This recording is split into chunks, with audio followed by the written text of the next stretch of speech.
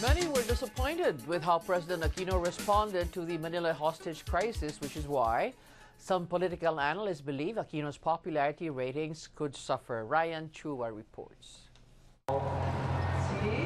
He assumed the country's presidency carrying the trust and hopes of a people hungry for change. But in what is believed to be the biggest test so far of Benigno Aquino III's administration, some believe he had failed. Comments against the president flood social networking sites. There's even a video game on the internet called Shoot the Smiling President. On the streets, people have clashing views. Sa presidente natin, dapat bigyan ng aksyon, di ba? Lalo na masisira ang Pilipinas pagdating sa ibang bansa. Dapat wag nating ibus yung galit natin kay President Noynoy kasi hindi naman siya yung police. Dr. Prospero de Vera of the University of the Philippines believes the administration must brace itself for an early decline in popularity.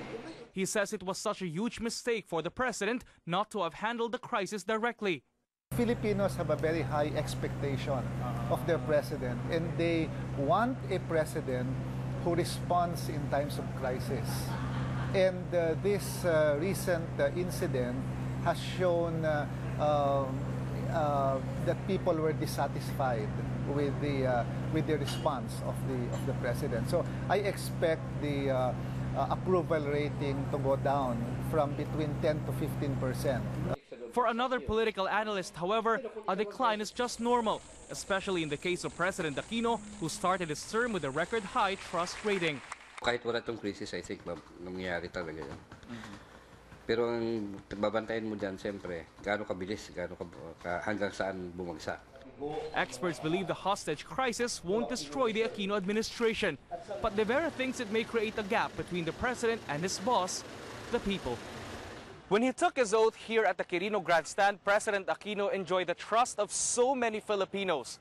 Trust that he can maintain or easily lose, depending on what happens to the investigation into the tragedy that happened right here, where he assumed power. Ryan Chua, ABS-CBN News.